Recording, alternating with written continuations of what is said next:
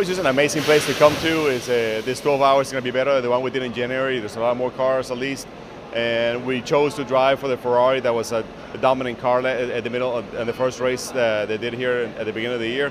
So, and I came with two great teammates. It's our first time, well, not my first time with Steph, but my first time with Nico, and we're all three driving at Daytona with the lineup that we have for the 24 hours. So it's just going to be an amazing weekend for all of us, and just going to try to beat the factory drivers that are here in the AF Corse and just do our best like always. It's an amazing season. We won the WEC, so I'm very happy, and very happy to be here with Nico and Enzo.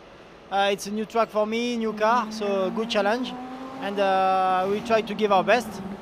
It will be also good training for Daytona, you know, because we go in 1 month in Daytona together, so it's good to spend time, speak about the car, how we feel the car, and it's all the time very good to drive. It's great, you know, everything happened in a good way this year. I met Enzo through Stephane, and we became friends.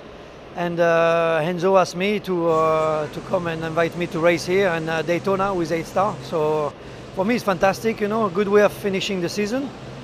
Great lineup, good car, and it's something good for preparing the future, you know. I would like to finish on a win, would be nice, and maybe, you know, just train ourselves for Daytona as well.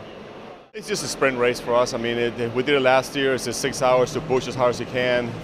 Then we have a little break to fix anything we need to fix, and then we go back for another 6 hours. So it's a long sprint race, to be honest with you. It's a nice track. At night, the illumination here, or the lights are amazing. You really need to look up to realize it's nighttime. And it's just a great venue, and you know, and with my teammates, I think we have a really good shot at winning this. I'm really good in the GT car, so I think we'll do really well. The average of us is going to be really, really good.